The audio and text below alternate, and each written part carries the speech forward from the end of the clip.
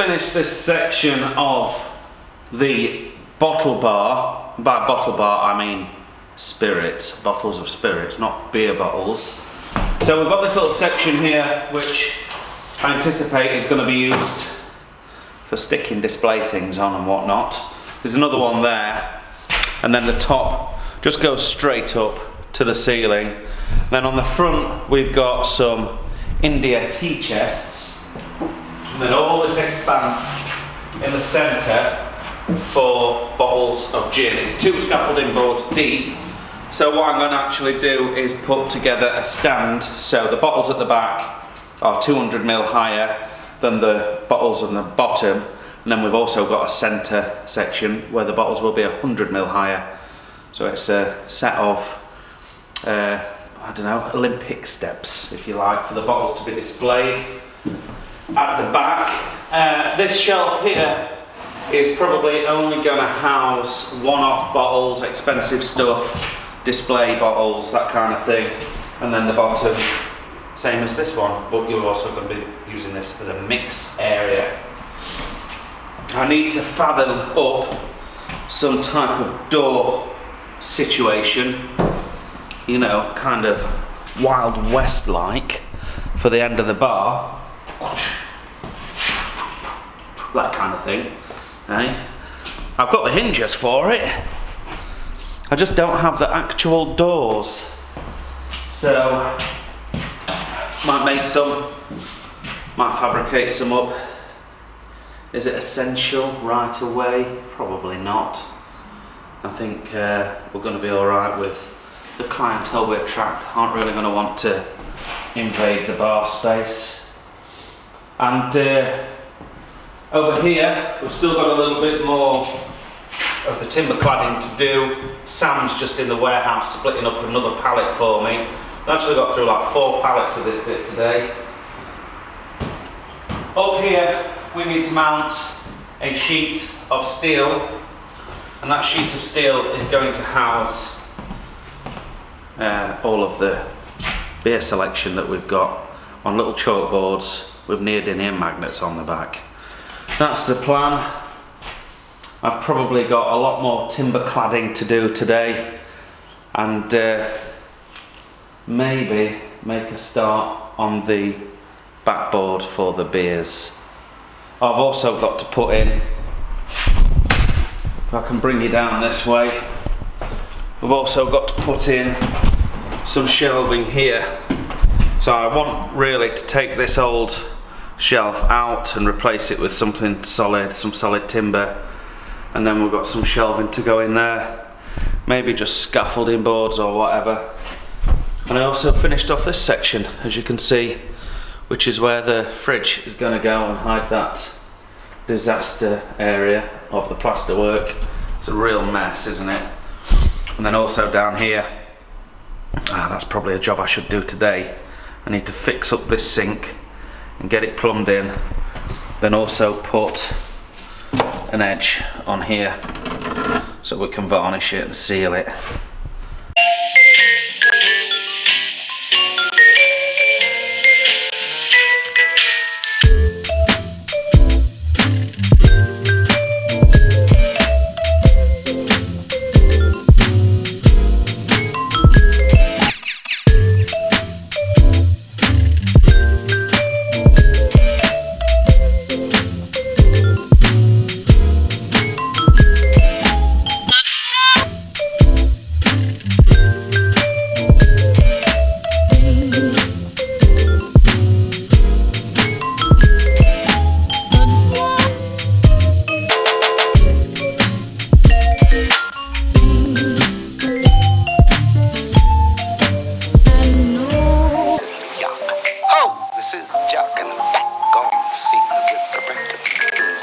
Sound of the 80s. Suddenly you hear it everywhere.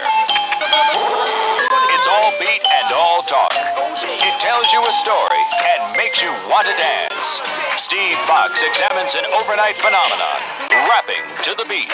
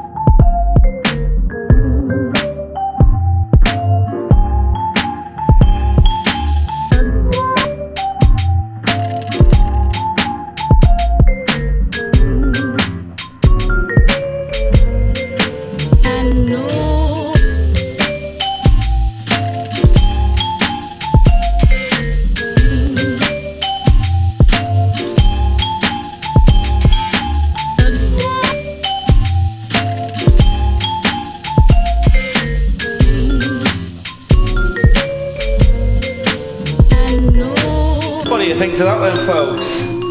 So we've got the back bar finally completed. You know, I really like these little shelf stick outs that I've put on, and because the window on the back was not the perfect size and you could see the back of it, I've just extended the trim a little bit to hide it.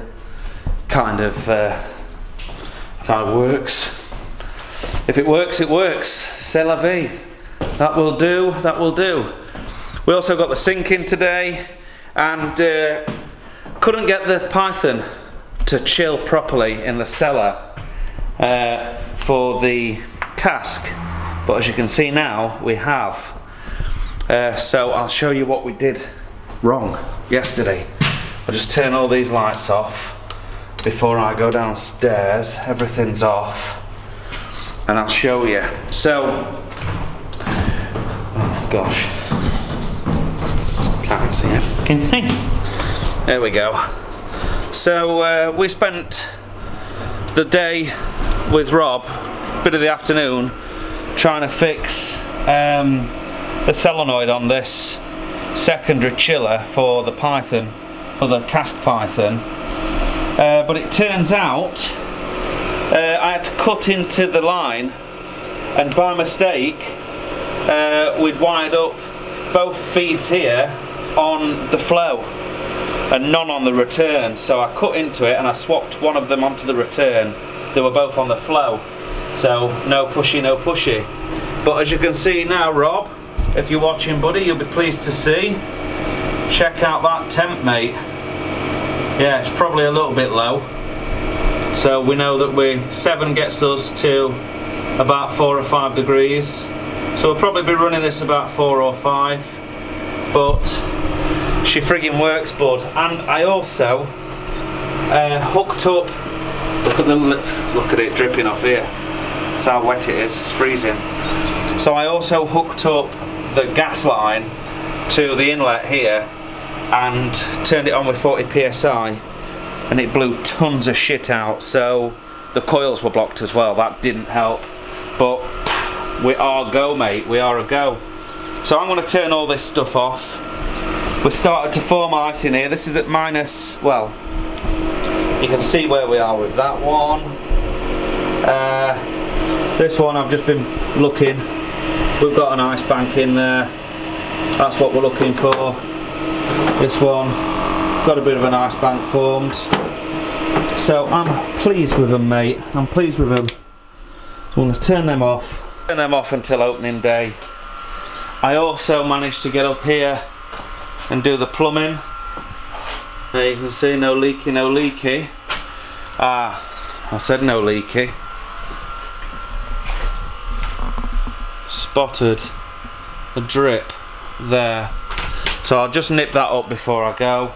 But I'm going to wrap it up, folks. It's been a productive day. Sam's been a lot of help. Helped me get the pallet wood on the walls, because he's basically split all the pallets. Friggin' rights he did. Good, productive day. Hopefully tomorrow will be the same.